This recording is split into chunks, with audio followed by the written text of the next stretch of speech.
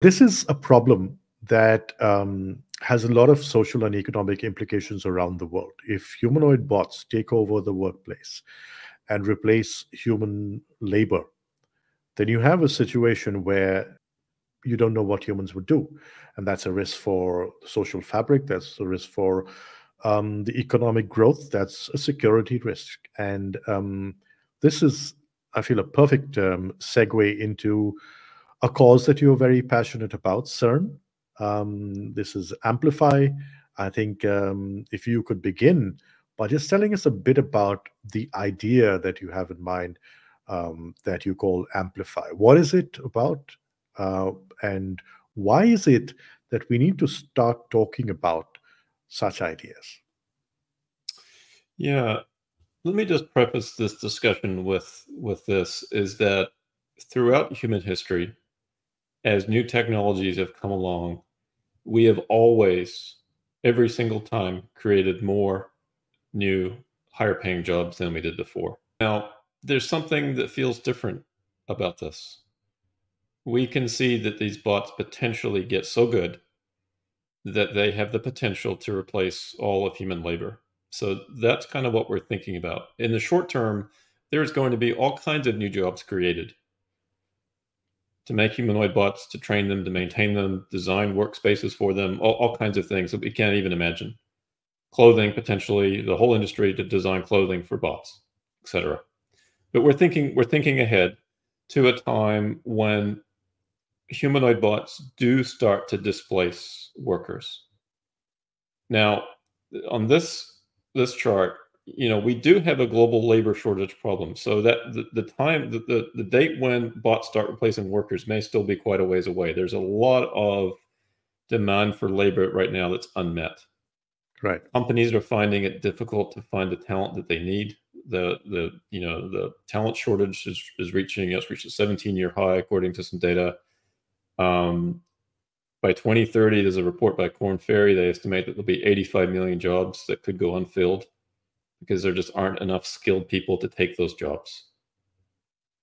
Right. So it's the demographic challenges that we're talking about in terms of, in all these countries, an older, very skilled workforce. It's leaving the workforce and it's not being filled with younger, skilled workers. And it's leaving a void. And so humanoid bots could potentially help with this issue. Mhm. They may not take those skilled jobs, but they may fill other roles that allow workers to retrain and take those jobs. So there's a shift that could happen there. The other part of this is, frankly, there are a number of jobs in the world that are deadly or dangerous that we really should work very hard to get rid of. So in the United States alone, in 2022, 5,500 people died from work-related injuries. 2.8 million people had non-fatal injuries and illnesses from work. Globally, it's the numbers are staggering. About 300, almost 400 million workers sustained non-fatal work injury, and about 2.6 million deaths from work-related diseases and accidents. Accidents accounted for about 330,000 deaths. So work can be dangerous for people.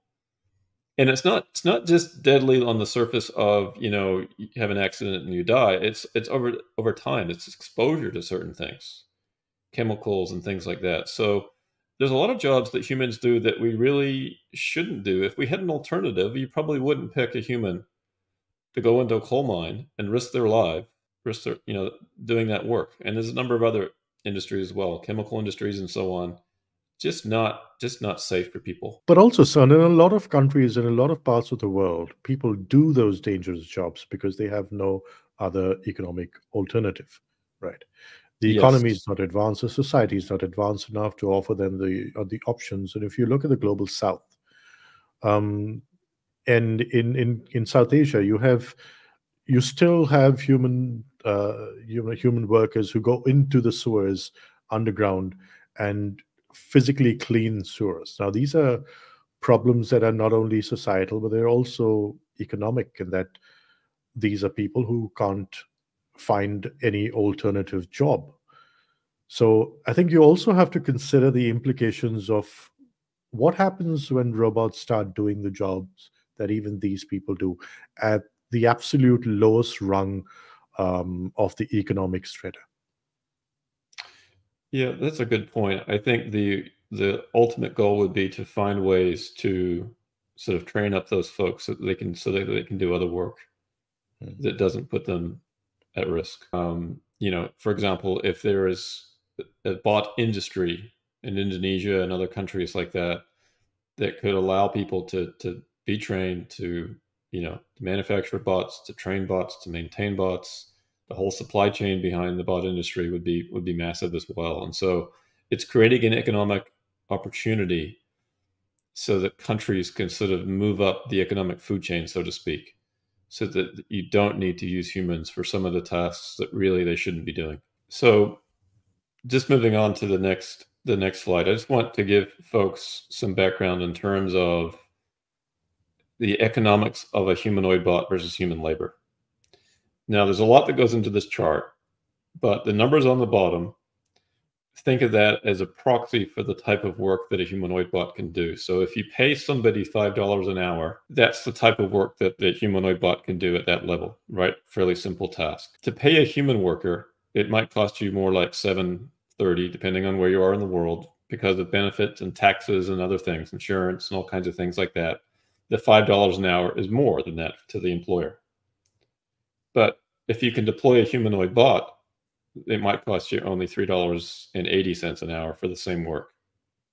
Now, as the bot becomes more capable and moves up the spectrum and starts to do $10 and $15 an hour work, 20, 30, 40, the cost savings become larger and larger and larger versus humans. The principal reason behind this is that the humanoid bot can probably work 7,000 hours or more a year, and the human worker is maybe limited to a couple of thousand hours.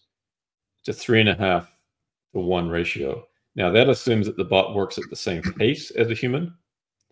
So it's potentially the case that early on the bots will not be able to work at the same pace as a human worker. But it's also quite likely a few years from now that the bot actually is able to work faster than most human workers. So that 3.5 to 1 ratio could go to 5 to 6 to 7 over time. I learned from doing the analysis that I did is if you pay a human worker $15 an hour, and it really costs you close to 22, that $15 an hour pay rate, that wage, is a pretty good proxy for the amount of money you'll save by deploying a bot. Now, again, I assumed all kinds of other expenses besides just the bot costs. There's actually some cost of hiring human workers to oversee the bots. That's all part of the numbers. But when you look at the lifetime savings of a bot, and let's just focus on the $15 an hour one, it's possible that the lifetime savings of a bot is around $615,000. And if that's the case, you have created a massive economic incentive to everybody, every manufacturer, every country, anybody that pays for labor, to deploy bots versus human labor, right? Yeah. And look at the savings at $20 and $30 and $40 an hour. You're up into the million. This creates an amazing incentive, but the downside of that is that potentially we're going to put a lot of people out of work at some point in the future. It might be 15, 20, 25 years from now. But if once the bots are capable of doing the work that humans are capable of doing at these wage rates, and I recognize that $15 an hour work is a wide range in the capability of that work, but just that as a useful proxy, the savings are enormous. Now, savings to the company is income to an employee. So what are those people going to do? You've just put them out of work. Yes, you've saved $615,000, but that's income to somebody. Right? Or several people. So can I ask you a quick question? Are you also taking into account jobs lost by generative AI, or is it just embodied AI in robots? Just robots. Wow. So that's a very good point, because AI in general will put a lot of workers out of work, and it won't just be the bots. It'll be AI that's not embodied in human form as well. And we've already seen that in many industries. That's already happening. So with this chart, I just wanted to show the potential profitability of deploying humanoid bots for the bot makers, right? And we're looking at profit margins that range from 60 to low 70%. Some people have numbers even higher than this. I've actually burdened my model with a number of expenses to keep these profit margins down, but these are enormous profit margins. So you're being conservative. I think I am. I'm trying to be. And relative to other people that have put bot models out there, my numbers, I think, are pretty conservative. But at $15 an hour, if the bot's doing that work, a company that's making the bot and providing the robot as a service, they could be making about $21,000 a year at that level. And you can see if the bot becomes more capable and does work that's at higher wage rates, the bot can make $45,000 to $60,000 a year. And even down at the $5 an hour wage rate, if it's only doing that kind of work, the bot could still make about $6,000 a year. And so a car company would be very happy to make $6,000 on a car it sells one time and hope you come back some years later and buy another car and then make another $6,000. This is $6,000 a year in profit year after year after year for the life of the bot, per bot. So start applying some numbers of millions, tens of millions, hundreds of millions to this, and you get some massive numbers very quickly. Back to the challenge of what are these people going to do that eventually start to lose their jobs? Now, some people say, well, that's not the bot maker's problem. Some people say it's not even the problem of the company that laid them off, right? But a company, a CEO that can lay off a human will. Let's Yes. just assume that as the baseline. Right. And so if this is going to happen and we can see the economic incentive for it to happen, then you're going to have potentially a lot of people that are out of work, either for a period of time until they can get retrained, or for a long period of time because there's just no work for them to do anymore because the bots are doing the work. So this is where the idea of Amplify came in, because if you just leave it in the hands of government, you run the risk that this industry gets throttled back in some way. Okay. Or that the government applies some crazy tax that just makes this so much less attractive. Now, there are some checks and balances. Hold that thought. Hold that thought. Yep. And I want to get back to it, but I want to bring in Dr. Walter here because it's important to put the numbers in perspective with the technology. And Dr. Walter, we've talked about the evolution of the technology, of the hardware, and of scaling up. These are scary numbers. If looking at the current cadence of evolution of the bots and the versions that we see, and let's just assume that the most advanced bot is clearly the Tesla bot, which is Optimus. To get to a point that Cern has just shown us with those numbers, how far away is it? How far over the horizon are we talking about? Is this scenario becoming a reality? Let's say I've become more sanguine based on some of the models that CERN has been putting together. So initially I thought there's probably going to be this like almost overnight ramp up that is going to come in there and suddenly everyone's going to be unemployed. But when you start to really drill down and look at that, especially when you look at the labor shortage there already is. So there's millions of jobs that we have to be able to plug already. In some ways, I almost feel like the robots aren't going to get here soon enough to fill some of those demographic plugs. And it's a little bit longer before we get in there. So it seems that initially, as these are going up there, it's not going to be disruptive to society. It's going to be very, very beneficial. It's much longer term in that. So as we get deep into the 2030s, that's when it seems like it's going to be happening more likely around there. And at that time, there'll be so many other transitions going on. It may be that we're able to kind of smooth it out. But what it means is we've got enough time to start talking about it, which is, why we're here sort of brainstorming on what it's going to look like to get an idea. So you start to mold these policies sooner rather than later, because if a policy is reactionary, then usually it's the worst policy possible. So everyone has to start thinking about it. And there has been, let's say, precedents with CEOs of companies, let's say, looking out for the best interests of their company, of their employees, because it was also in their best interests. Henry Ford was an example. He came up with a minimum wage and paid his workers something a decent wage because he saw his workers as potential customers. There's only so many people he could sell that car to. Yeah. And he needed to come up with he needed to create a middle class to be able to afford the car. So he did that. He created the weekend because, the whole idea is that people want to get in the car and drive out. So, if you're going to have this free leisure time. So, there are incentives in many ways. And I think you're going to see the same thing, that everyone's going to realize collectively that you need to do it. And if you look at every single major corporation, they do a lot of philanthropy. It may be donating to the local symphony or something like that, but they like to be seen doing things like that are good for the community, good for society. And when they begin to realize this as a collective, they could act. I'm not saying they will act, but they could act. And part of it is they will act if there's a good model out there that starts to make sense. And especially if the alternative might be, something being heavily taxed and everything else. So that's why we're having these discussions right now. And that there, UBI has been put on the table by many, many people. And you get it elicits very strong emotional reactions from a lot of people when you talk about that. And so what Cern is doing is he's presenting a model which is not UBI based at all. It's more or less like looking how could you potentially do that without having to have that as a way of doing the transition. And part of it is just coming up with a new skill set. And I think that makes sense. And I'll let Cern continue because it's his model. And, absolutely. And before I do, I just want to push you a bit further, just for a moment, on the timeline. So you just so that we're clear, and everybody who's watching and listening is clear. You're saying this is a scenario we're going to see in the mid 2030s. Did I get you right?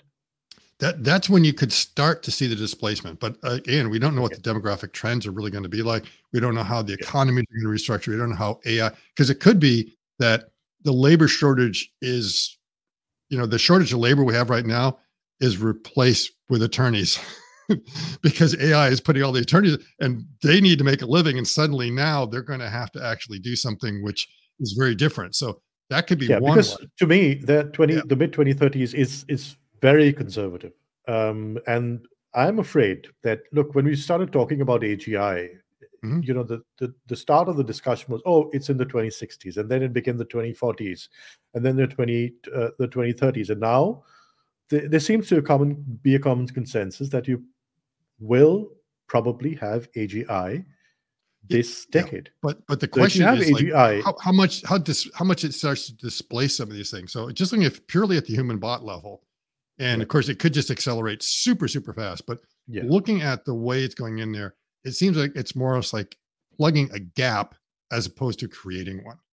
And it will also help in other ways because a lot of the labor market is that you have a lot of competition for all these different areas where people need workers and they can't get it. And there's still a shortage. It doesn't matter how much you pay, there's still a shortage. But if you're able to solve the problem here, you've effectively solved it over there, because then those human workers that are able to do both jobs will now move over to there, even if the bot can only do one. So there's going to be a reallocation of resources that way that will kind of help out. Like I'm saying, the initial ride will not be that bumpy. It'll be kind of smooth. And then at some point you might start to get a sense that, okay, the bots are really starting to put people out of work. But it may be at that point our educational systems and everything else has sort of seen that. And they know it's like, well, wait a minute. We start training people for what is really the bot economy.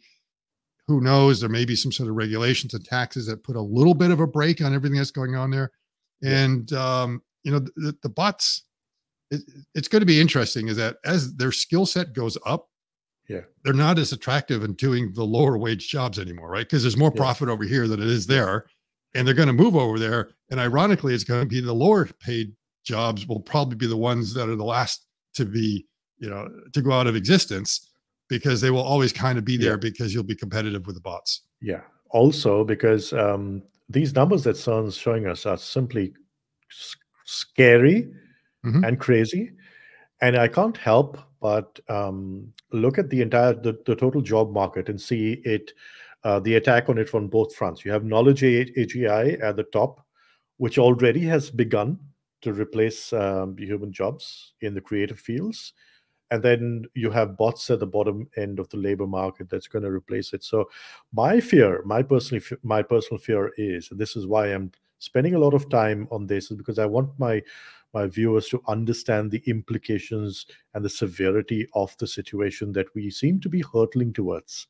And these numbers put that that picture in sharp and very brutal context. And I think it's not only important to talk about this right now, but given the cadence of development, we need to get on to policy formulation, and we need to get on to the solutions. And so let's talk about the solutions that Amplify has to offer. Right. So this chart again was the industry without Amplify. And if you go to the next chart, this shows the profit of the bot maker versus the taxes that they might pay. And I used a 25% tax rate. In some countries, it's going to be more or less. But you can see that the profit is pretty high relative to the taxes, right? And a lot of people are happy with this. A lot of people are not happy with this, depending on how you view taxes and so on. It is just what it is. Now, if we go to the next chart, this is where I'm introducing the concept of Amplify. What is Amplify? Amplify is a voluntary nonprofit program that could be set up by a bot maker. It could be set up by the bot industry. It could be set up by the bot maker and its customers. Or all of those parties could do their own version of Amplify. So Amplify is more of an idea than it is a single organization. Amplify could be different in different markets, different countries, different regions, depending on what the needs are. So, for example, let's say we discover that bots are beginning to take jobs in a certain area. And let's say it's auto manufacturers are deploying bots and laying off auto workers left and right. Those workers quite likely could be retrained to do other jobs. Amplify is there to provide funds to help those people retrain them. And my thinking is that retraining is probably better done by industry and companies than just by the government. Now, the government is very effective at doing lots of things and terrible at doing other things. So the idea is that the industry puts some of the cost savings that they get from using humanoid bots, the bot makers take some of their profits and put it into Amplify.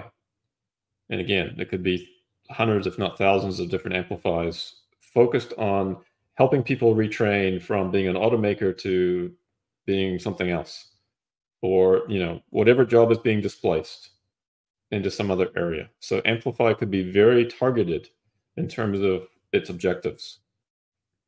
This is a way for companies to also ensure that they get the labor force that they want and need in the future. Right? So let's say you are, again, an automaker and you've laid off a bunch of your auto workers. Maybe you still need those workers to do different types of jobs. Right? And so why not then, help them retrain to effectively work in those different areas? It's very difficult to sit here today and look into the future and say, okay, these are the jobs that are going to be created and here's what we need. That's very difficult. It's much easier to look at the jobs that are going to be displaced. But we can sit here today and look into the future and say, well, we think there's going to be a massive need for job retraining on a scale that we've never seen before. We see the potential for that. So this model is showing what happens if the bot maker takes 1/3 of their pre-tax profit and puts it into an organization I'm calling Amplify. But what I wanted to show here is that the economics for the bot maker are still pretty attractive under this model. Right. And this assumes they're still paying corporate income taxes. And this is a profit margin of high 30s to almost 50%. That's a pretty profitable business to have a net margin in that range. Yeah. And they're still making, depending on where the bots are being deployed and how capable they are, $4,000 per bot up to $40,000 per bot. And again, you're being conservative with your numbers. I believe so. And if you look at the next chart, I contrast these profits with the taxes and with the Amplify receipts in the middle in green. And so Amplify, you know, if it's done to this degree, which is a third of pre-tax profit, maybe that's higher than it needs to be. And this is just from the bot maker's perspective. The bot customer also has significant savings, and it could be further amplified by taking some of those savings and putting it into a program like this. Now, these companies could set this up and they could disband it if the need is not there. I mean, nothing needs to be created here, and we don't need to create this behemoth that lasts forever. It's just the idea is that industry can work together to help people and also meet the needs of their future workforce, whatever that may look like. Because if we don't do this, I worry that the yellow part of this chart becomes massive, and then you've got a program, a tax base that's cast in stone, and it's very difficult to change at some point.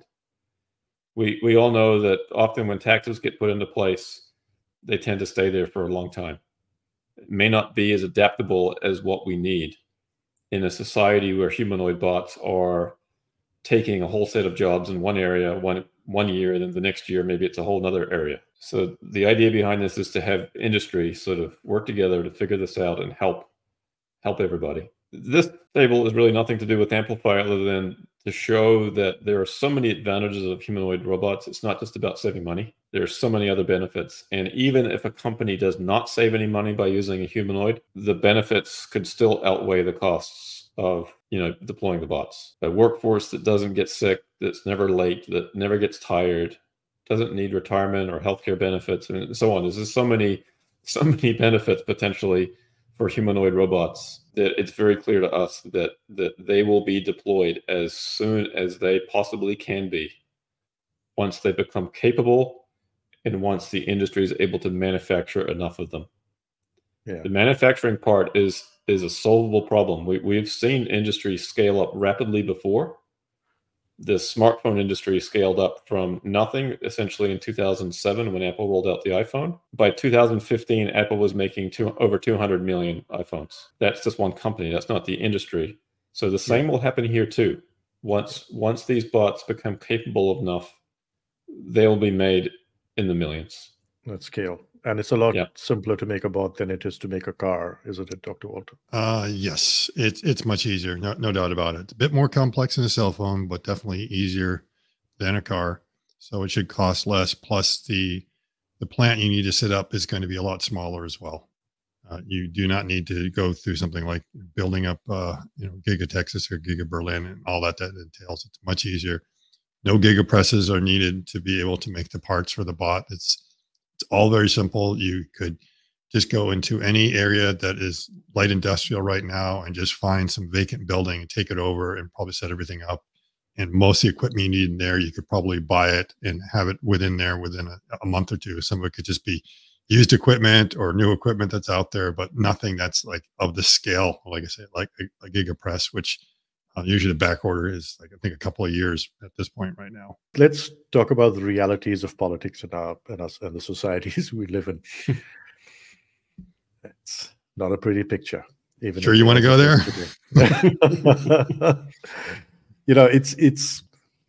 We talk about these grand ideas and we talk about them from a very hopeful, positive, very utopian perspective. And people like us are often accused of looking at the world through rose-tinted glasses and believing that everything is good and bright and positive and everybody will do their bit for the benefit of humanity. But the reality is just the opposite, and that every entity, be it an individual or a company or a government or a section of society, will do whatever is within the realm of possibility to take advantage of the other.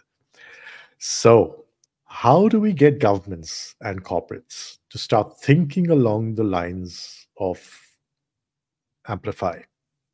Not only to start conversations, but also thinking of developing programs that will meet the objectives that Amplify as an idea is trying to meet. My first thing is there's a carrot and stick approach. The stick is very clear. The governments are going to come in here heavy-handed with either regulations or taxes. So that's kind of an incentive right there. And then, the carrot in many ways is to realize how advantageous it is. Again, Henry Ford realized hey, if my workers are being paid a decent wage, they'll be able to buy my product. They'll become customers. So anyone who's running a small business, they understand economics. They know how the dollar circulates through the economy. The velocity of money and everything else. And one of the things that I think Amplify does is it's focusing more on the specific community that might be affected, because that's where you really have to make the decisions of like, what kind of impact are we having here? What do we have to do to turn it around? What are the jobs that we train for? So we're not training them for jobs that they're not going to find locally. We're going to have an idea what's going on there. So that's why it's very important to make sure it's a collaboration between all the stakeholders that are around there. So it's in everyone's interest. No one wants to have social upheaval. There's no profit in that. Absolutely not. So in the end, that's kind of the carrot part of it, is to make sure that you have the social cohesion, because otherwise there aren't going to be any people to buy the bots that you're supposed to be making all this profit over. And at the same time, there is the concern that if you do not do something, someone else will, and the way they do it may not be the way that you'd want it to be. So, and then I think the other thing, as far as usually people are taken advantage of because they're not aware of something. They haven't been informed. There's been lack of information. And part of what we're doing here is making sure people are informed of what's coming, so they are able to make those decisions. So they're able to bring us up with their policymakers when they're having discussions, and ask them, do you realize what's going on? And, everyone's going to have to judge, is like, okay, is this just, something that we're making up, that the bots are coming and it's never really going to happen? You have to judge for yourself. I've looked at it and realized it's no longer science fiction. It is really going to happen. I can't pin a date on it. I just know it's going to be in my lifetime, and I'm sure in the lifetimes of everyone else that's watching. Yeah. And Cern, when you look at geopolitics, and when financial matters come into the scope of geopolitics, any country that will not only take advantage, but also protect its interests by trying to corner the largest piece of the pie, and trying to restrict other countries from not only developing, but also gaining access to such technology. And how do you account for that? Yeah, I mean, those are difficult questions to answer. If you think about it, in terms of a game of chess, you've got chess being played at the societal level in terms of people trying to find jobs. You've got chess being played at company level, competition with each other. You've got chess being played at the nation state level, right? And the intersection of all those things kind of creates this 3D chessboard of sorts. Maybe not the best analogy, but it gets the point across that this is a complicated thing, that nobody can really control this. If a nation gets concerned about how this is developing in their country and decides to regulate it or tax it or slow it down in some way because of concerns about how people are dealing with it, they may find themselves at a competitive disadvantage very quickly versus other nations that don't do that. So you need a lot of input from a lot of different people with a lot of different perspectives to make sure that whatever decisions are being made around this consider all of those viewpoints. Yeah. That's the key.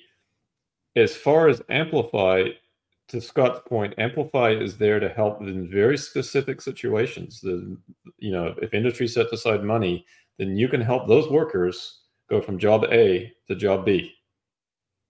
And you can train them. And now you're meeting a very localized need. That to me makes a lot of sense. You don't need a lot of input in that case from governments and society in general. You're helping a very specific subset of people. Those people that lost their job from company XYZ now can be employed in company ABC thanks to this training program. So you're presuming that there will be enough of job B to replace job A? Well, initially, yes. But long term, I do see the possibility, ignoring all of human history and technology advancement, where we've always had more higher paying jobs. I think that will continue for a while.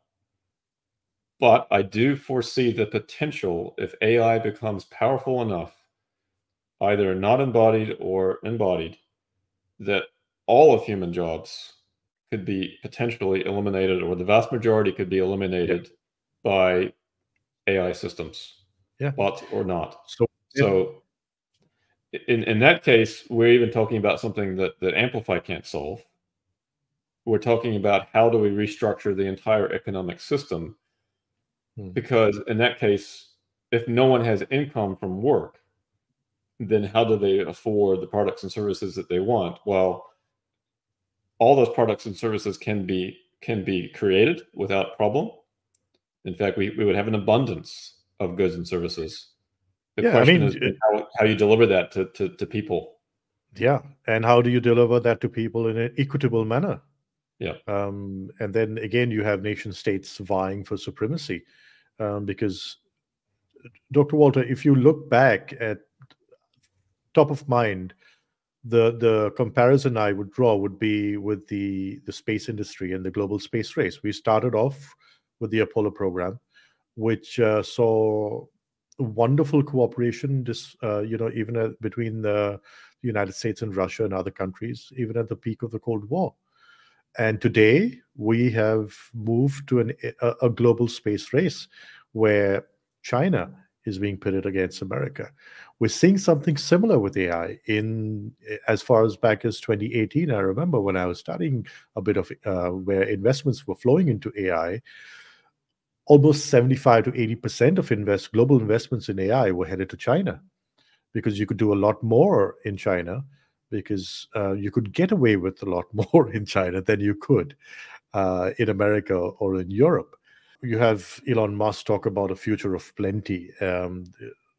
ARK Invest's Kathy Woods talk about deflationary impact that AI, knowledge AI and embodied AI and robotics would have.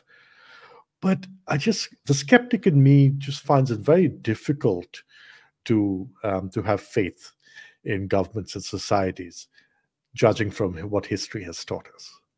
Yeah, and again, that's why we need to sort of ponder these things before we have that issue that things come to a head, and that rather than seeing that there's a way of negotiating your way through it, they just decide that, oh, societal upheaval is the answer. We don't want that. We clearly want to find a way to make the transition for what's going to be an age of abundance a less bumpy road. We have seen it happen before where there was major displacements, and for the people who went through it, it wasn't so great. But when you get to the other side, it was all right. So the starting out of the Industrial Revolution, of course, we know about the looms, all the workers that were sort of put out of work because of that, and they weren't going to have jobs anymore. But eventually we found jobs for them. But again, these are the analogies that we're not sure if they apply today, because we could be seeing something very different. But again, we have been there before. I remember, well, I wasn't this old, but let's say I remember the tale that when photography was invented in the early 19th century, the fear was what this is going to do is going to put artists out of business. Because the whole idea of the artist was to make the portraits. So basically, they were the people that were recording what was going on. And they were, they tried to be as faithful as possible to what the subject was. So they were documentarians, and that was it. And then, the photography comes out, and suddenly you don't need a portrait artist anymore and all that. So what do? They come up with French Impressionism and Modernism and Cubism and stuff like that. So we became very creative, and you can thank the camera and the invention of that for a lot of the great art we had after that, because that was the reaction to that. And now, of course, people who use the cameras aren't just recording it. I mean, they are also themselves artists. They figured out how to take this as a new medium and do something else. And so I guess I'm a bit more sanguine about the future, just because I really think we will figure something out. And it's going to come down to labor will be a choice. It won't be something that you have to do. And that a lot of people do get their fulfillment from doing certain labor around the house. And, I could see situations where, you have a family meal or something like that. And, the bot can go and clean up the dishes. I go, no, I get this. It's just something You're putting I like. A lot of faith in human nature. Well, a lot of times, if you ever think about it, when you have Thanksgiving dinner or something like that, people come together, a lot of times people just bond over the fact that they're cleaning the dishes together. You know, someone's drying, something like that. That's where the conversation strikes up. And everyone kind of likes the fact that they're doing some kind of manual task or something like that, because it gives you a sense that you're doing something, you're helping out. I don't think we're going to abandon those qualities. So the robot will be there to do the things that maybe we don't want to do, or we will do it together. You know, people think the bot's going to fold laundry. You know what? I have a feeling the bot's going to fold laundry with you. I mean, it's going to be this companion. Oh, let's go over and let's start folding the t-shirts together. And you go over and you have a conversation with your bot while you're doing that, or something else. Yeah. So there's a good chance that it's not going to be that we just make the bot go and do everything for us and we sit around and we're lazy on the couch. Yeah. It's going to be up for all of us to get a certain amount of initiative, but eventually we'll begin to realize that it will be more of a companion, a labor-saving device. But in the end, labor will be a choice, and we will enjoy it. And there are people who love cutting the lawn, you know, and they will still do it. And now they may like having ops because like every now and then it's like it becomes a chore. Oh, today I just don't have time for it. I just wish someone else would do it. And there are other days like, I just want to go out there. I want to do the gardening. I want to put my hands in the soil. Yeah. You don't have to do that. Why do people have these strange hobbies that are like, you're doing farming? I thought we got rid of farming years ago. You can just go down to the store and buy all the tomatoes and everything that you want. It's like, no, I want to grow my own tomatoes. I want to go through that. Homesteading is what it's like to till the earth and all that. Now. So, yeah. No, I think it will be a choice, and that we'll be able to find a balance. And at some point, you know, some of those crazy profits you see in there, you can't, those profits are not sustainable because there's competition. Okay. You know, and whenever you have something that's outside like that, everyone else starts to come in and they start eating away at that till the profits get down to something more reasonable, which might be like the 25, 30% level. But I don't think that you can see like 90% profit ad infinitum, because that's the whole nature of markets and competition. I could be completely wrong because the market might be changing completely, but based on, you know, my understanding of economic theory, competition always comes in to make sure the playing field gets a bit leveled. Sure. All right. So, next steps. How have you thought about what your next steps for this idea of Amplify would look like? What would it look like as far as corporates are concerned, as far as governments are concerned? Take us through your thoughts. Yeah, just before I answer that question, I just want to tag on to what Scott just said. When I run my models longer term, I assume that the cost to run a bot is about $3 an hour. And at that level, you can still get about 50% profit margins. That's without using Amplify. With Amplify, you're at 50% margins after Amplify. So I'm assuming that the profitability does diminish over time as you've got 1.5 billion bots in the world. At that point, it becomes a pretty competitive marketplace. But to answer your question, the Amplify idea right now is just an idea. We're talking about it. We want to get folks' input. It'll be interesting to see as this industry develops and as bots are deployed, what companies choose to do to the extent that they're displacing labor. Again, I think it'll be a while before that happens because there's plenty of jobs that go unfilled.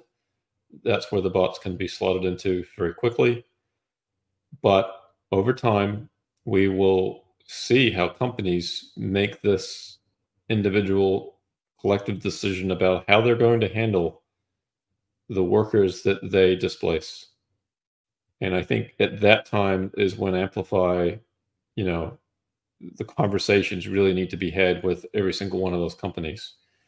The idea now is just to put it out there, get feedback, refine it, hone it, discuss it, and just think about it. And how do folks reach out to you? If any of my viewers want to get involved, how do they reach out to you? Yeah, the best place is to reach out to Scott and I on X, formerly Twitter, and our X handles are on the screen. Yeah. And that is Dr. Scott Walter is at Going Ballistic 5. And of course, Cern is at Cern Basher, as you said. All right. Well, exciting times, exciting ideas. And the future does look very, very abundant and bright, but not without caveats. Unfortunately, as always, this is the real world that we live in. Having said that, it's been brilliant having you back on again, and I look forward to many more conversations about these fascinating aspects of this world that we look forward to living in and having the future generations grow up in. Thank you so much for your time, Dr. Scott Walter, as well as Cern. It's been such a pleasure. Thank you. Thank you, Royden. Thank you, Royden. It's been great.